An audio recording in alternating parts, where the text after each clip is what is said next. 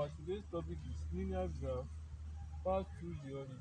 So how to identify the equation that can pass through the origin. Now consider the equation. So this is our equation y equals to mx. Now this equation, we have two type of variable. So we have depend variable and independent variable. So our y is depend variable, yx independent variable, so our m is slope. We can also call it gradient of a slope. Now to identify the equation that will pass through the origin, so x when y equal to 2, our x suppose to be equal to 2. When y equal to 3, our x suppose to be equal to 3. So when y equal to 4, our x suppose to be equal to 4. So that type of equation must pass through the what? Always pass through the origin.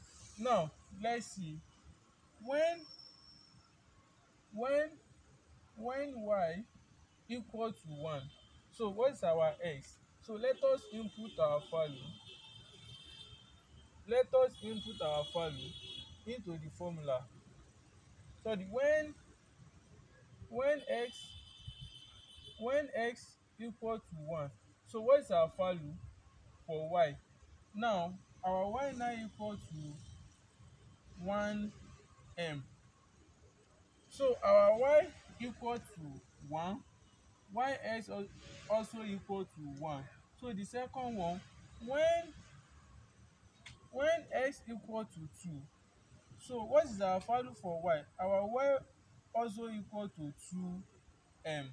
So our x equal to 2, so our y also equal to what? Equal to 2. So when x equal to 3, so what is our value for y? So our y also equal to what? Also equal to 3m, because we input the value of x so in our equation.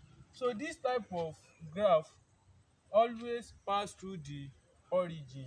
So this our graph, so always what? Pass through the origin. So thank you, subscribe and share our video. Thank you.